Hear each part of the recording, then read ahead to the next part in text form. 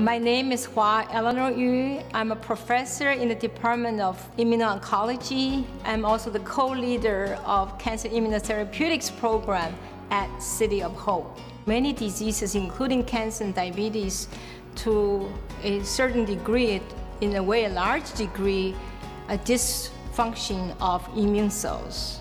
I work on a molecule called STAT3, spelled as STAT3.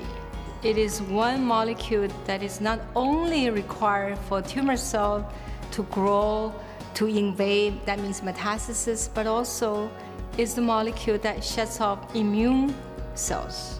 My lab was the first one to establish the role of STAT3 as a target for cancer therapy and for immunotherapy.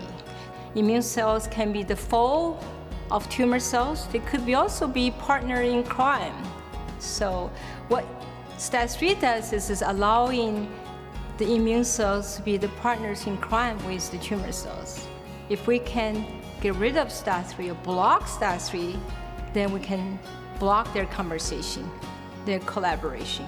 So then immune cells actually suddenly can wake up, say, hey, I'm here to attack you.